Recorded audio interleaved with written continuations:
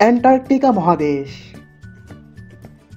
Antarctica মহাদেশ পৃথিবীর দক্ষিণতম মহাদেশ, যেখানে ভৌগোলিক দক্ষিণ মেরু অবস্থিত। এই মহাদেশ দক্ষিণ গোলার্ধের অ্যান্টার্কটিক অঞ্চলে অ্যান্টার্কটিক চক্রের দক্ষিণে দক্ষিণ মহাসাগর দ্বারা পরিবেষ্টিত অবস্থায় অবস্থিত। এশিয়া, আফ্রিকা, উত্তর আমেরিকা ও দক্ষিণ আমেরিকার পর প্রায় 1,40,00,000 বর্গ কিলোমিটার ক্ষেত্রফল বিশিষ্ট এই মহাদেশ বিশ্বের পঞ্চম বৃহত্তম মহাদেশ। অস্ট্রেলিয়া মহাদেশ অপেক্ষা এটি প্রায় দ্বিগুণ আকৃতি বিশিষ্ট।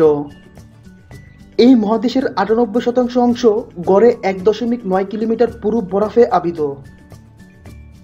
অ্যান্টার্কটিকা বিশ্বের শীতলতম ও শুষ্কতম মহাদেশ এবং এর গড় উচ্চতা ও বায়ু প্রবাহ বেগও মহাদেশগুলির মধ্যে সর্বাধিক। বার্ষিক বৃষ্টিপাতের পরিমাণ মাত্র 200 মিলিমিটার হওয়ায় এই মহাদেশকে শীতল মরুভূমি হিসেবে গণ্য করা হয়। এই মহাদেশের তাপমাত্রা সর্বনিম্ন রেকর্ড -89 ডিগ্রি সেলসিয়াস পর্যন্ত পৌঁছেছে, যদিও বছরের শীতলতম সময় গড় তাপমাত্রা -63 ডিগ্রি সেলসিয়াস থাকে। এই মহাদেশে কোনো স্থায়ী বাসিন্দা না থাকলেও সারা বছর প্রায় 1 থেকে 5,000 মানুষ এই মহাদেশে ছড়িয়ে ছিটিয়ে থাকা বিভিন্ন গবেষণা কেন্দ্রে অবস্থান করে। প্রবল শৈত্যের সাথে লড়াই করতে সক্ষম উদ্ভিদ ও প্রাণীরাই এই মহাদেশে টিকে থাকতে সক্ষম, যার মধ্যে রয়েছে পেঙ্গুইন, সিল, নেমাটোড, টার্ডিগ্রেড, মাইট, বিভিন্ন প্রকার শৈবাল এবং অন্যান্য মাইক্রো অর্গানিজম এবং তরুণদা উদ্ভিদ সমূহ। এই মহাদেশে প্রায় 20 মিলিয়ন পেঙ্গুইন বাস করে। কিছু প্রজাতির সংখ্যা অতি দ্রুত হ্রাস পাচ্ছে, যেমন অ্যাডিলি প্রজাতি। বরফ বেষ্টিত পরিবেশে খাপ খাইয়ে নিতে সক্ষম এই প্রজাতির পেঙ্গুইন। বরফের পরিমাণ কমার সাথে সাথে ধীরে ধীরে হ্রাস পাচ্ছে এদের সংখ্যা।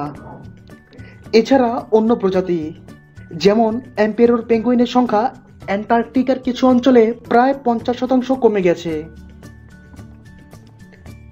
বিশ্বের প্রতিটি টাইম জোন পাওয়া যায় অ্যান্টার্কটিকায়। পৃথিবীর 2 মেরুতে এসে মিলেছে সময় বিভাজনকারী দ্রাঘিমা রেখা। স্বাভাবিকভাবেই এখানে রয়েছে দুনিয়ার সমস্ত টাইম জোনের উপস্থিতি। নরওয়ের বাসিন্দা রোয়াল্ড আমুন্ডসেন প্রথম মানুষ যিনি দক্ষিণ মেরুতে পৌঁছেছিলেন। ব্রিটিশ অভিযাত্রী রবার্ট স্কটকে পেছনে ফেলে এই মহাদেশে তিনি পৌঁছান 1911 সালের 14 ডিসেম্বর। বিশাল এই বরফ রাজ্য অ্যান্টার্কটিকা মহাদেশের বিভিন্ন অংশ বিভিন্ন রাষ্ট্র দাবি করে আসছে।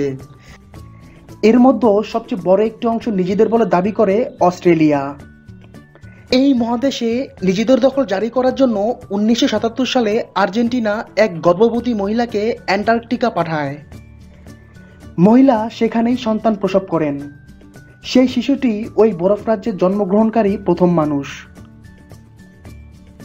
1959 সালে 12টি দেশের মধ্যে অ্যান্টার্কটিকা চুক্তি স্বাক্ষরিত হয়, যাতে বর্তমানে 46টি দেশ স্বাক্ষর করেছে। এই চুক্তির মাধ্যমে অ্যান্টার্কটিকায় সামরিক কর্মকাণ্ড এবং খনিজ সম্পদ খনন নিষিদ্ধ। চুক্তি অনুসারে এই মহাদেশকে শান্তিপূর্ণ গবেষণামূলক কাজের জন্য উৎসর্গ করা হয়। বিভিন্ন দেশের 4,000-এরও বেশি বিজ্ঞানী অ্যান্টার্কটিকায় বিভিন্ন বিষয়ে গবেষণায় নিয়োজিত রয়েছে। 19 শতকের শেষ ভাগ থেকে এখন পর্যন্ত মহাদেশটির তাপমাত্রা বেড়েছে প্রায় 1.1 ডিগ্রি সেলসিয়াস, যার পেছনে কারণ হিসেবে দায়ী করা হয় বায়ুমণ্ডলে অধিক পরিমাণ কার্বন ডাই অক্সাইড। ফলশ্রুতিতে অ্যান্টার্কটিকার বরফ গলতে শুরু করেছে এবং সেই সাথে বাড়ছে সমুদ্রপৃষ্ঠের উচ্চতা। বিগত শতাব্দীতে সমুদ্রপৃষ্ঠের গড় উচ্চতা বেড়েছে প্রায় 8 ইঞ্চি এবং গত 20 বছরের উচ্চতা বৃদ্ধির হার গত শতাব্দীর দ্বিগুণ। সমুদ্রপৃষ্ঠের উচ্চতা বৃদ্ধি মূলত দুটি কারণের সাথে সম্পৃক্ত। প্রথমত বরফ গলে যাওয়া এবং দ্বিতীয়ত তাপমাত্রা বৃদ্ধির সাথে পানির প্রসারণ, যাকে তাপীয় প্রসারণ বলা হয়। অ্যান্টার্কটিকা মহাদেশের বিশাল বরফ আচ্ছাদিত পৃষ্ঠ প্রতিফলক তল হিসেবে কাজ করে, ফলে সূর্যের তাপ প্রতিফলিত হয়ে ফিরে যায় মহাকাশে। এই ঘটনাটি অ্যালবেডো ইফেক্ট নামে পরিচিত। এটি পৃথিবীর বায়ুমণ্ডলে আটকা পড়া অবাঞ্ছিত তাপ বর্জনের জন্য অত্যাবশ্যক।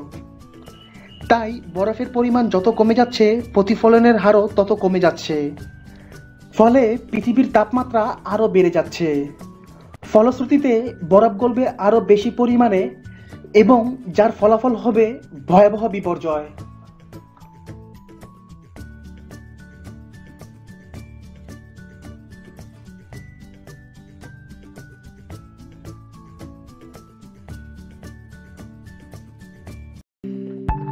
Thanks for watching and please subscribe our channel.